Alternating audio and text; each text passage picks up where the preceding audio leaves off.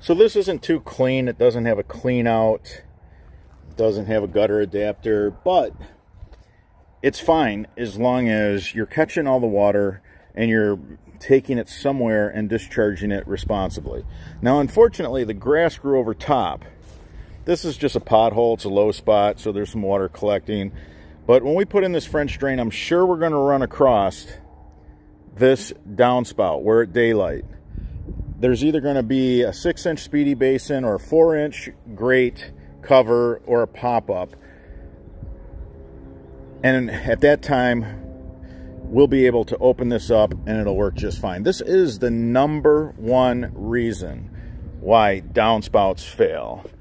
I like when people say, oh, the corrugated pipe failed. No, the corrugated pipe did its job. It's strong. It can endure shifting of the ground. It can endure the freeze and thaw cycles. But when you have no area where this is allowed to daylight, so the grass grows completely over top of it, the water now will just slowly soak, but more than likely what it's going to do, it's going to cascade over the gutter. So right off the rooftop, it's going to cascade, and you end up with all this water right next to the foundation of the house. There's another one right here, and it's the same thing. I don't care that it doesn't have a clean out. I don't care that it doesn't have a gutter adapter. Yeah, it's not pretty, but they're catching all the water.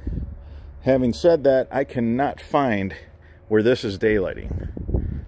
There's nothing wrong with that piece of corrugated pipe. Matter of fact, it's just fine.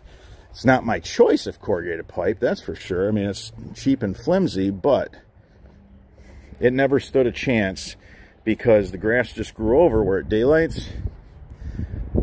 So you end up with water just cascading off the roof, and this ends up flooding the basement. I see it all the time. People call, never used to get water in my basement. What's going on? Come take a look at the system we put in. This is not our system, by the way. You guys know that. It's not the pipe we use. It's not the clean job that we do.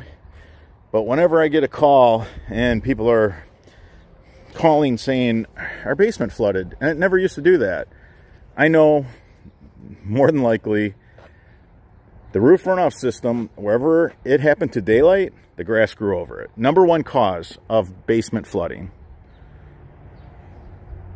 All right, everybody. Until that next video.